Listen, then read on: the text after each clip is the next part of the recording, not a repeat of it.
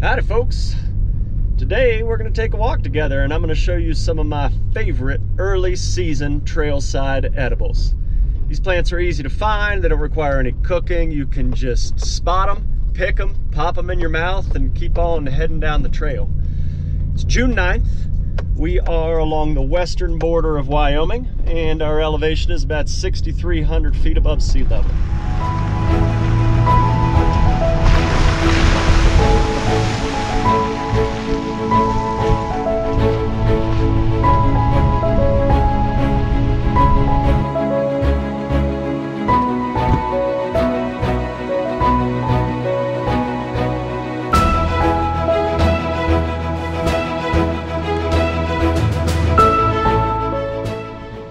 So we're not even 40 yards from the truck and we've already found a delicious snack. This is Spring Beauty. It's a 5-petaled white flower. Sometimes it can be pinkish. Give you a look at it there. Leaves are long and lance-shaped and everything up here is delicious. This is normally just what I eat. I just eat the leaves, the flowers, and the rootstock. But if you want to dig down, there is a little corm, like a little circular root at the bottom of it, and that's pretty sweet too.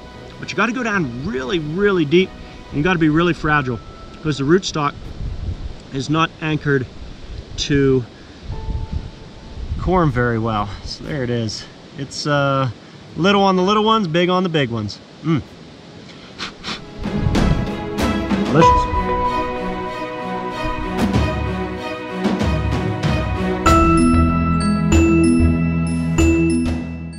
So our trail came into an opening. And in that opening, there was a bunch of yellow bells growing.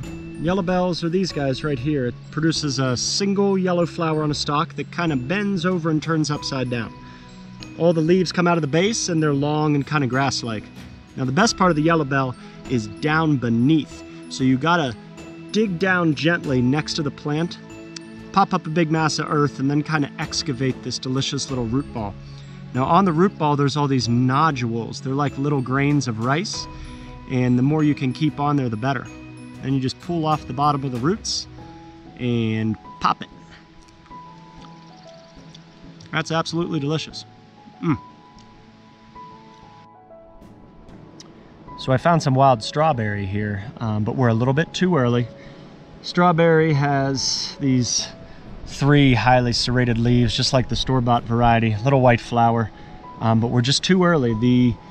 Some of these flowers have closed back up to turn into a fruit, but at the earliest, it looks like for this little patch, it's going to be like another week or 2.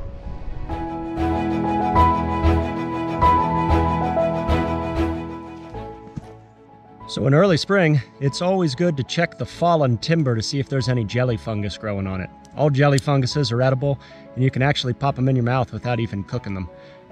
They taste pretty much like a raw mushroom does. Now the crown jewel of all of the jelly funguses is this one right here called the wood's ear mushroom. It grows on down trees that have pretty much lost all of their bark and started to decompose a good bit. Just slice it off like so, and it does resemble a human ear a little bit. That's kind of where it gets its name from. I am not going to eat this one right now. I actually brought a bag to collect these. I thought they might be out today, so I'm just going to collect them all day and take them home and make a soup out of it. We're a little further down the trail here, and we found some ball head water leaf. This is pretty delicious. It tastes a lot like baby spinach, but it has a different texture. It's a little more velvety. Each little leaflet kind of reminds me of somebody with a mitten and their thumb sticking out, so like a winter mitten. The whole thing is edible, but I just eat the leaves. That's good.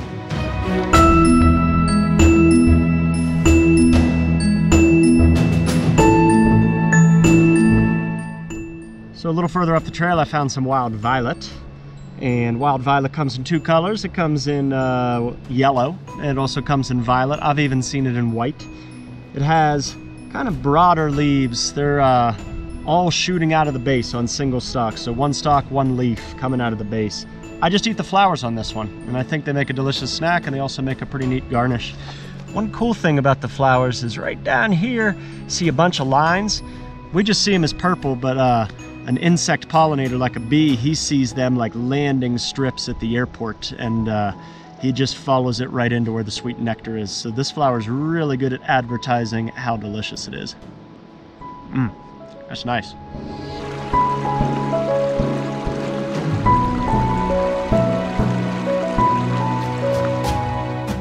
We're at a location where a natural spring crosses our trail, and in the moist soil around it I found some wild mint right here. Mint is easily identifiable.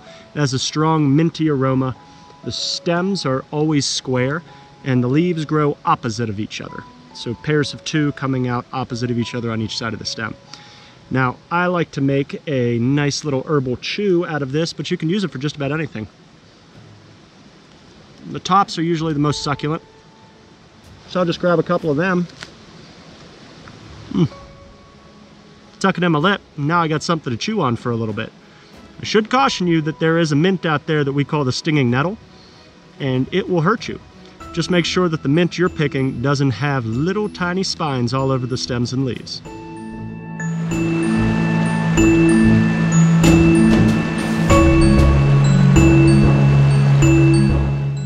Well, I really didn't think I was going to find this one today, but you never know what you're going to find when you go walking in the woods. This is Indian potato. It's usually one of the first flowers to bloom in the spring. Spring's kind of a relative term in western Wyoming here. This area recently had been covered underneath the snow, so everything's a couple weeks behind. Indian potato is a tiny little white flower. It kind of looks like a Q-tip, and it has spindly little grass-like leaves. What we're after is the root that's a couple inches down underneath of the soil. Let's go straight in, pop it up.